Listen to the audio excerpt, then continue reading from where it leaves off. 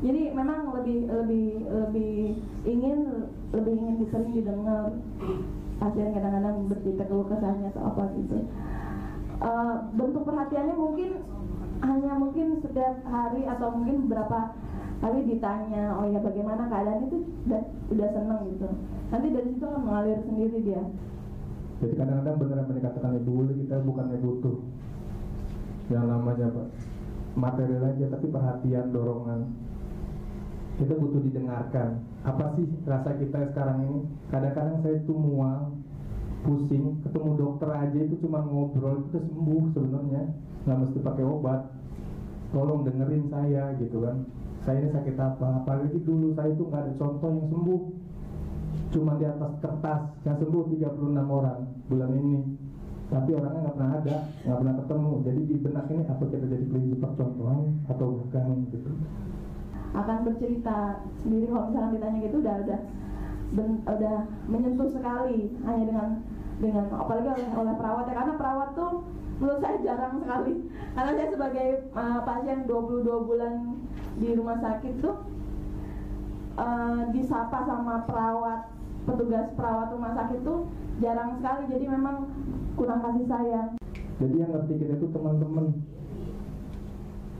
di rumah sakit persahabatan, semuanya kita ngobrol, sharing.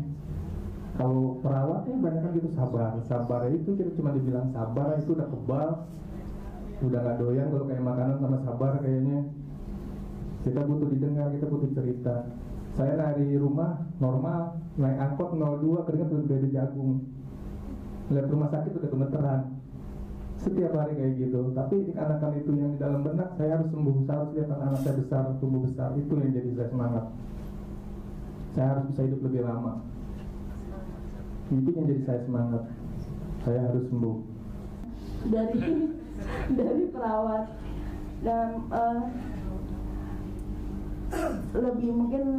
lebih sering menyapa, bagaimana tanya kabarnya, mungkin dah ya istilahnya minimalnya jadi obat mengurangi efek yang psikologis yang berat. Saya juga nggak mau ninggalin warisan sama anak itu namanya penyakit TB. Dan caranya gimana? Cuma sembuh atau mati, itu cara supaya kita ngewarisin, mati sekarang atau kita sembuh.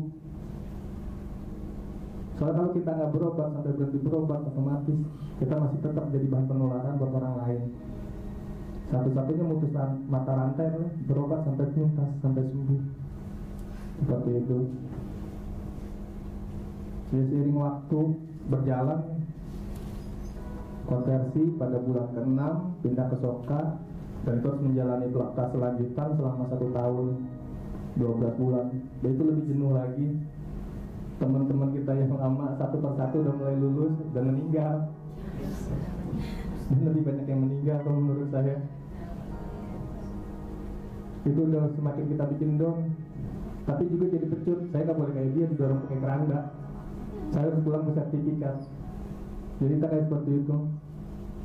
Jadi yang saya inginkan dari para perawat dan kader pendukung pada saat nanti menemui pasien, tolong manusiakan manusia.